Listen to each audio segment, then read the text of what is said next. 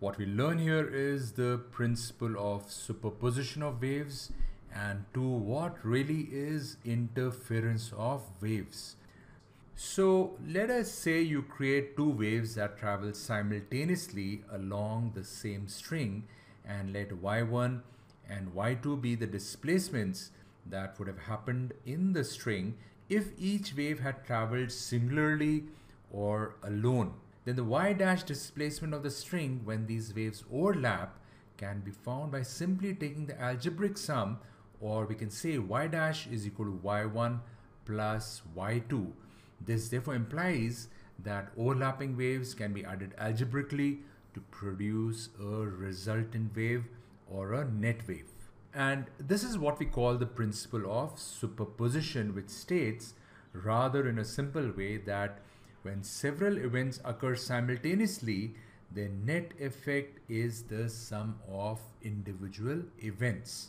And I must say that we're lucky that nature has been kind to give us such simplistic results where we just need to add the two events algebraically, and in fact this makes solving numerical problems so much easier. So let us examine this sequence of snapshots of two pulses moving in opposite directions on the same straight string, and per the principle we have just defined, when these pulses overlap, the resultant pulse should be their sum, and this is what exactly happens. So you can also see that overlapping waves do not in any way alter the travel of each other. So that brings us to the concept of interference of waves. So suppose we generate two sinusoidal waves that have the same wavelength and amplitude. We send them in the same direction along a stretched string. Well, we can say that the superposition principle will apply here too. But how would the y displacement of the resultant wave look like, or what resultant wave can you predict? Well, the nature of resultant wave will depend on the extent to which the waves are in phase or in step with each other. In other words, how much one waveform is shifted from the other waveform. For waves exactly in phase, such that the crests and troughs of one wave is aligned with that of the other, such as these two, they will combine and you will get double the displacement of either wave acting alone. Well, if they're exactly out of phase, such that the crest of one is aligned with the trough of the other wave, like these two, they combine to cancel each other and you'll find that the string remains straight. So this combining of waves is what physicists call wave interference, and the waves are said to interfere.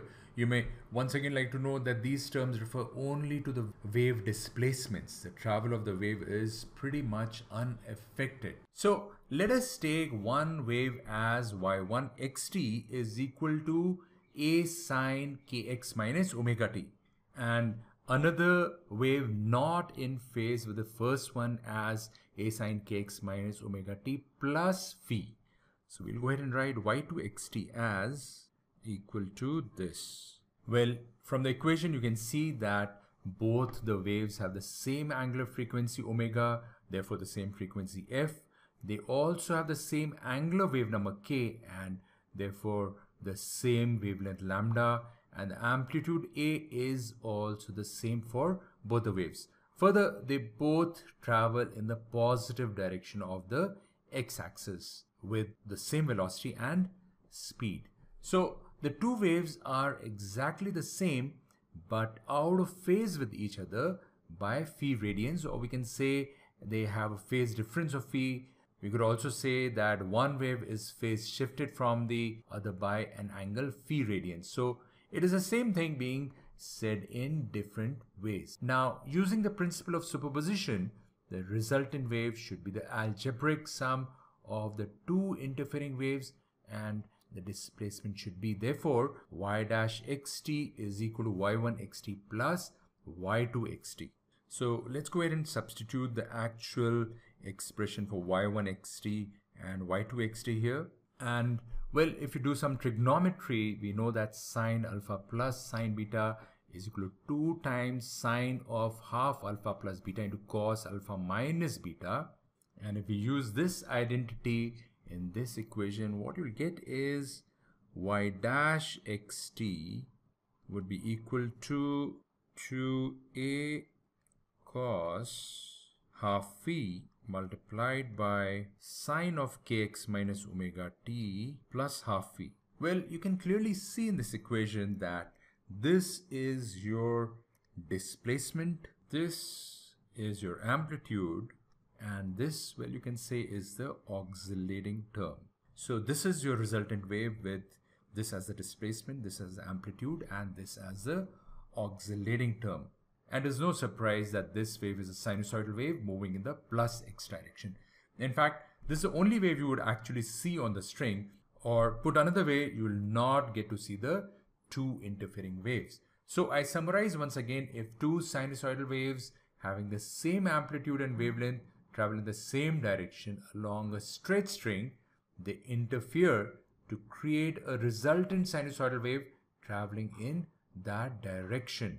And you'll see that if we put phi equal to 0 radians here, two waves will be in phase, and this equation will become y dash will equal to 2a sine kx minus omega t. And when this happens, you get the greatest amplitude, that is the sum of amplitude of two waves. Interference that produces greatest possible amplitude is called fully constructive interference. On the other hand, if let us say phi was equal to pi radians, so let us put over here that here phi is equal to 0 radians. So when phi is equal to pi radians, what you'll find is the displacement y dash becomes 0. So the interfering waves at phi equal to pi radians would be described as exactly out of phase, and this is how they would look visually. And in such a case, when you put phi is equal to pi radians, which you've already done, this expression becomes 0, and the amplitude of the resultant wave is also 0. Then for all values of x and t, y xt equals 0, or y dash expression equals 0. So the resultant wave is a flat line despite there being two waves on the string, and we therefore see no action, no motion, and we call such an interference as fully destructive interference, which I guess is so named since it kind of destroys both waves due to a certain phase difference, that is pi radians here. Well, we can tabulate phase differences and the interference they create. And you can see that if interference is neither fully constructive nor fully destructive, it can be called intermediate interference. The resultant wave will then have an amplitude value between 0 and 2a. So in this table, we can see that a phase difference of 120 degrees yields an amplitude of a, which is obviously between 0 and 2a. And at this point, you may like to pause and read this table and absorb its contents a little better. So we can see in this table that the two waves with the same wavelength are in phase if the phase difference is 0 or any integer number of wavelengths. So this gives us an interesting trick to get a sense of the nature of resultant waves if the phase difference is not an integer. So let us say you've been given two waves and the phase difference between them is 2.4 wavelengths. Well, you can drop the integer, in this case 2, and treat the two waves as if the phase difference is 0.4 wavelengths only. Then we can say that the resultant wave will have the same appearance or y displacement as if these two waves were at a phase difference of 0.4 wavelengths only. Well, a phase difference of 0.4 wavelengths is an intermediate interference, that is close to fully destructive interference, and this is equivalent to 1 of 2.4 wavelengths. And most likely over a period of time, you will have a sense of how two waves would look like if the phase difference between the two is some number of wavelengths between 0 and 1, and you can use this information to estimate how the resultant wave would look like if the wave difference is a larger integer. So let us try to simulate an experiment that will give us a better understanding of the principle of superposition and interference. So say you have a water tank and a pipe from which water can drip into the tank. So let us open the tap so that the water starts dripping out of it. So we have this device, and an attached probe that will help us find the level of water in the tank. If we place the probe here, you can see the wave height is reflected here. And if you bring it closer to the source, you'll get larger waves, which is not surprising. Or if you take it away from the source, the height of the water wave becomes smaller, as it should be. So this is what we can say is the side view. If we see it from the top, it look like this. So let's start the experiment again with 2 taps this time and note the water level in the tank before we open the taps. Well, here you can see it is a flat line. So we'll assume this as the reference level, and we could say this is the 0 mark and it's same across the tank. So let us place the probe back here, and now we'll go ahead and open 1 tap so that the drops that fall in the tank create small waves that move outward. So the probe shows that this is the level of water at this point, or you could say this is the amplitude of wave here. If we move a little away from the source of the waves, the level of water reduces the way we saw earlier. Now let us go ahead and open the second tap also, so that we have the water drops falling in the tank and creating waves. Well, let us see what is happening here. The wave amplitude has gone down and we are getting a smaller wave. And what exactly is happening is that waves from second tap overlap with the waves from the first tap, and the amplitude goes down here. So we can say that there's a certain phase difference between the waves from the 2 sources that is causing this intermediate interference more towards the destructive side. In other words, the phase difference between the 2 waves is such that they're adding up to create waves with smaller amplitude. Well, let's move the probe to a different point and see what happens.